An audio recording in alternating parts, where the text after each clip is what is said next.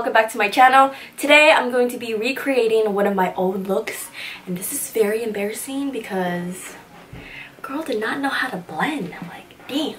This is what the look looks like. This was done on July 30th, 2016, okay? This was when I was first starting out, really getting into makeup. So this is what the look looks like. See, look at that. Non-blending eyeshadow. Yes, we are going to fix that today. Sorry if my eyes are like watery and I sound really stuffy. It's really bright outside right now and I'm a little bit sick, so y'all just gonna have to excuse the teary eyes, okay? Before we get into today's video, my first post notification goes to Beauty by Cassandra. Thank you so much, Cassandra, for having your post notifications turned on and for just showing so much love on my channel. I always see you. You're like the first one to comment on my videos, so thank you so much for that. I really appreciate it. Now let's get into today's video. For this look, I'm going to be using two palettes. So one is the 35B Morphe Brushes palette. The second palette is the 35OM palette. And I'm gonna dip into this shade right here with this brush that I got from the Wish app, and I don't even know if I should even tell you guys anymore because I be using the same brushes for all my tutorials. I'm gonna work that into my crease, up to my brow bone. Oh, I'm so stuffy. I don't know if it's just because of like the cold or if it's because I'm allergic to my friend's cat, but yeah, I just feel really stuffy right now and I just need to drink some tea. I bought some tea recently from Teavana and it's so freaking good. I don't even remember the flavor. It's some like fruity tea. I don't know. I really love fruity teas. I'm not a huge coffee person. I don't really drink coffee and I don't really like regular tea, if that makes sense. I like the sweet teas, you know, with a lot of sugar in it. So first I applied like a really light layer of that brown all the way up to my brow. Now I'm just taking some more brown and focusing that in my crease so we can get a little bit of depth in here. Let me tell you, when I first created this look, I had this idea in my head. I like dreamt about it. Do you guys ever do that? You just dream about a makeup look and you're like, I'm gonna do that tomorrow, and then it just doesn't turn out how you want it to. I thought the look was great, but now looking back at it a year and a half later, I'm like, oh girl, you didn't learn how to blend. Don't get me wrong, I'm still like learning how to blend, you know, blending is a process, but I feel like I am a lot better than I was a year and a half ago. And I did not know how to do cut creases, and I am still learning how to do cut creases. I feel like I'm decent at them, but that's one of my goals for this year is I want to get really good at cut creases. Using that same palette, I'm dipping into this brown shade with this flat blending brush by Morphe brushes. And I'm working that in the same area, just a little bit below the first brown that I applied. I'm gonna take my first blending brush and just blend these two together so there are no harsh lines. Let me know if you want me to zoom in more when I'm doing my tutorial, because I don't know if this is too far for you guys. Now it's time to cut the crease, and to do that I'm using my M.A.C Studio Finish Concealer in the number NC30. And to do that I'm using this little flat brush from Morphe brushes. So I feel like when I watch cut crease tutorials, a lot of people will pull their eye up to make it a little bit easier. So if that works for you, you can go ahead and do that. I don't like to do that just because I don't want to stretch out my skin, because I feel like I already have a lot of skin on my lid, which causes my hooded lids. I don't know how I do it. I just press it really hard so that it's catching all the skin. Does that make sense? I don't know. After I got the shape, I'm just filling this in, and as you can see, I didn't go all the way out, so I'm just going to blend this out with my finger. And I want to do one eye at a time because I don't want this side to crease while I'm doing this side. So I'm going to set this with this yellow shade from my 35B palette. And to do that, I'm using this circular flat brush, and I'm going to tap on the product because I don't want to move any of that concealer. So if you can see the difference, a higher crease makes my eyes appear a little bit wider and open. So that's why I really like cut creases. So I need to perfect this shit.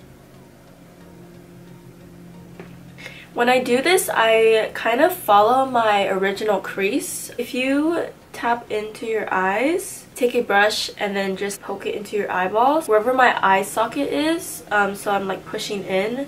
This is my original crease. And you just want to make sure if you have a double lid that concealer is showing through when you open your eyes and look straight, because a lot of that product can get lost under all that skin. So you see how when I go like this, it looks way up here, but when I open my eyes it goes a lot lower.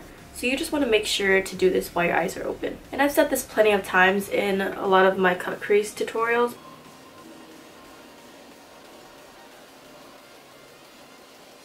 I'm also going to take that same yellow and apply that to the first half of my bottom lash line.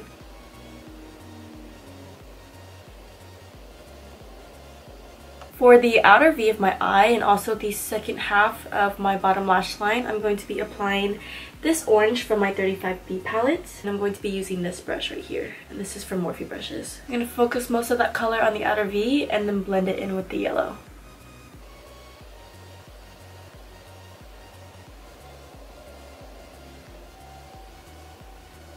I'm going to dip into this brown again and apply that just to the very outer third of my bottom lash line. I'm going to dip into that brown again and just define my crease a little bit with this little detailed brush.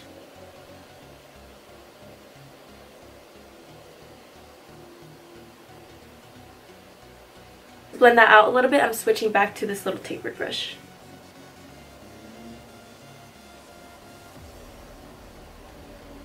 Now I'm going to go into my Anastasia Beverly Hills Sweets palette and dip into Marshmallow with another flat brush.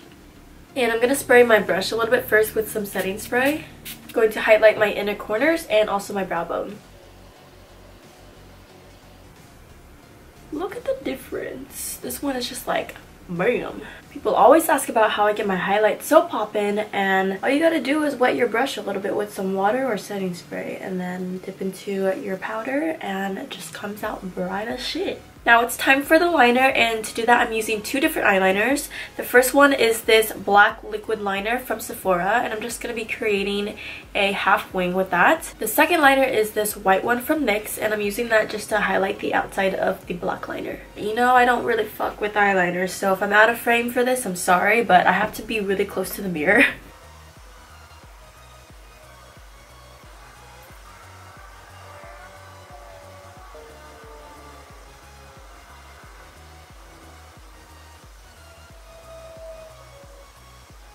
I am such a failure when it comes to eyeliner. I hate doing eyeliner.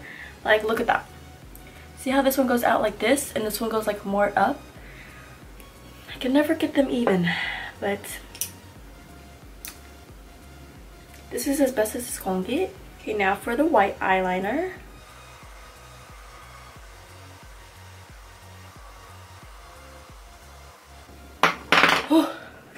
In the picture, I do have some red glitter on the crease, or what I tried to do was a cut crease, so we're gonna do that. So I'm going to be using this glitter primer from NYX. I'm just gonna put some on the back of my hand. I'm using this eyeliner brush from Morphe brushes. I'm just following that same cut crease line.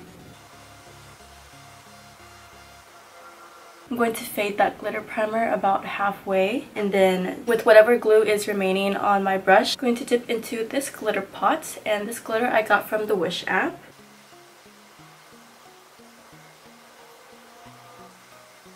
So when I'm applying the glitter primer, I'm going on that line but more on the brown side.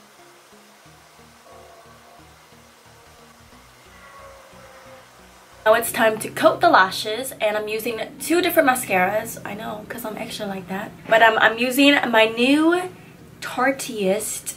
In my other video I said tastiest, and yeah, I caught that while I was editing, so I was like, oh, I shouldn't put that in there because that's embarrassing. I'm using this one for my top lashes, and for my bottom lashes I'm using my Ultimate All-in-One mascara, because the one on this mascara is so tiny and it makes it really easy for me to grab those bottom lashes.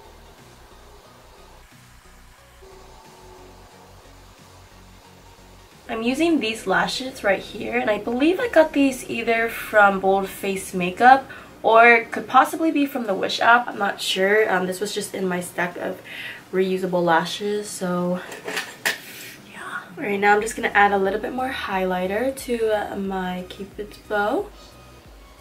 For the lipstick, I was wearing Limbo from ColourPop Cosmetics, but I am running out of this, so I think I'm just going to use this as a top layer and use K as the bottom layer.